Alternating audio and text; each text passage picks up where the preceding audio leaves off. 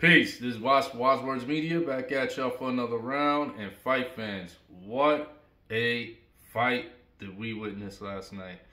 We witnessed one of those generational classics that defined an era in time in boxing. And this was for the 2020s.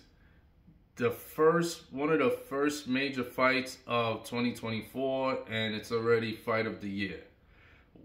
Ryan Garcia versus Devin Haney lived up to all the expectations that it had built up for the past 5 years. Won the concept of the four kings, which was really five, but it was four in the same weight class. When they were talking about Devin Haney, Tank Davis, Teofimo Lopez, and Ryan Garcia. Those four. But, of course, you have Shakur Stevenson a part of that. But Shakur Stevenson fights at a weight class that was lower at that time. So they really didn't include him in the four kings because the four kings was meant to be in the same weight class. These guys that could fight each other. And those guys were reminiscent. Those four names brought us all and made us reminisce on the four kings of the past in the 80s when you had Hagler, Hearns, Leonard, Duran. Plus, even back then, it's a beautiful thing how history renews itself. Back then, you had a fifth brother, and that was Alfredo Benitez, who was also a part of that mix. So this fight right here lived up to the expectations of all the years of build-up to have these two finally meet. And from the onset, I feel now, looking back, right? Looking at this thing in its totality, I think Ryan Garcia duped us all. I think Ryan Garcia was actually training was actually doing some of this like outward drinking and smoking and stuff like that just to throw the Haneys off, I think. Just to make the Haneys come in there overconfident. Because I didn't see the same urgency that I seen from Devin Haney in the Regis Prograis fight. I did not see that in this Ryan Garcia fight. From the beginning, he looked timid against Ryan Garcia, and Ryan Garcia popped him early. He caught him with a nice hook early, and it flustered Haney. And Haney had to keep his balance. He had to try to regain his balance. And as he was trying to get his bearings in, you know, Ryan was fighting in spurts, getting him. But Haney, again, as you will hear several times on my page, I've said this about fighters like Teofimo Lopez. So many of these young fighters, I hate this. I hate when these fighters come like this with their hands down, like flip. It drives me mad. I'm screaming at the screen all night. Haney, pick your hands up. What is it about these fighters that they feel like, oh, if I keep my hands out of the range or if I keep them out of the eyesight of the fighters, maybe it's more blinding and more fast. Dude, what all you're really doing is exposing all of this by doing this. And dude, this right here, this is your jury box. You want people to come in and rob your jewelry? You want them to break into your house and rob your jewelry box? Obviously, you do if you're having your hands like this. You got to protect this, man. Protect this. Keep your hands high. Floyd Mayweather would always do... People always talk about Floyd's Philly shell, right? The famous Philly shell. People don't take into account Floyd often, half the fight, will fight in a high guard. Floyd often fought in a high guard, a high eyebrow guard. He would come in a high eyebrow guard and bring down his jab and double jab, bring the right hand. He fought with a high eyebrow guard. You know, sometimes he'll come to a chin guard, but he will fight with a high eyebrow guard and mix it up with the Philly shell. But a lot of times you saw him in a high eyebrow guard. And that's the thing that all these kids that are trying to imitate Floyd, imitate that part. Incorporate that part of your fighting game that Floyd did. Because that high elbow guard avoided Floyd getting rocked in his chin often, like a lot of these young fighters are getting. So this dude, Devin Haney, I'm very disappointed in Devin Haney for not adjusting. You know, like if you got clipped with a left hook and your right hand is supposed to be the guard, the safeguard, the guardian of the left hook. If you got caught with a left hook and you survived that, my man, keep that thing glued to your face. Credit to Tank Davis. We got to give credit. I know I give Tank Davis some problems sometimes, you know, but I give him tremendous credit. He was disciplined. He kept a super high guard and tight when he fought Ryan because he knew what that left hook could do. In boxing, the most devastating punch in boxing is the punch you don't see coming. That is the most devastating punch. If you see a punch coming, you can roll with it. You can roll with it and take some of that punching power off by rolling with the punch. Or you could clinch a bit to take away from some of the punch.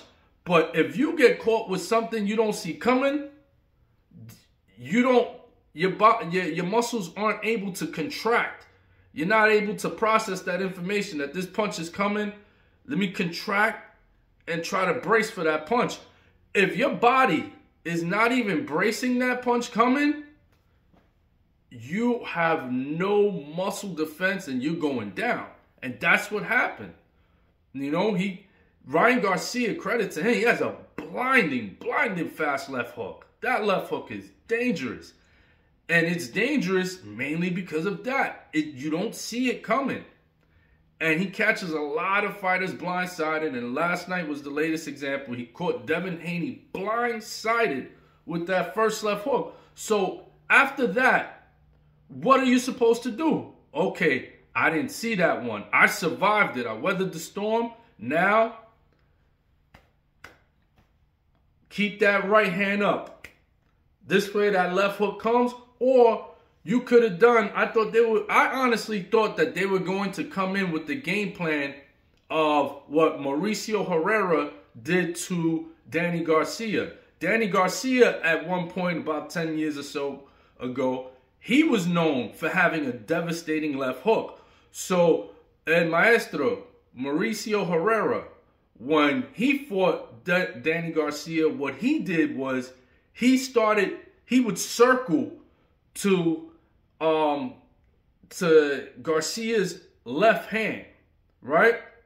So he would throw his punches and then circle or clinch to Garcia's left side. And he would move, in other words, Mauricio Herrera was right-handed, so he would move to his right side, which was Garcia's left, and he would grab onto Garcia's left. Or he would smother Garcia enough so he couldn't get that left hand off. I thought they would implement that knowing that this left hook was coming. And after feeling the first left hook, this thing should have been glued here. But no, you want to keep doing this fancy looking stuff. That's what happens when you don't create the muscle memory of proper fundamentals. Then it becomes hard to make adjustments in game. And you saw he just kept doing this. I don't know what this is, but, you know, he kept doing this. And still leaving all of this exposed. And Ryan was like, okay. But Ryan Garcia, because he also is not completely committed to boxing. And I say that meaning that, you know, the guy is out here drinking and smoking and, you know, so that's not really before a huge fight. So, that, you know, you could tell he's not taking the craft as serious as he should be.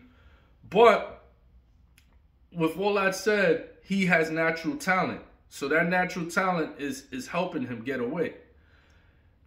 But because Garcia wasn't as conditioned as he could be, he was fighting in spurts. So he would take off like a minute or two in a round and then just fighting like 30-second spurts where he's just throwing vicious left hooks and right hands. But it was just coming in spurts.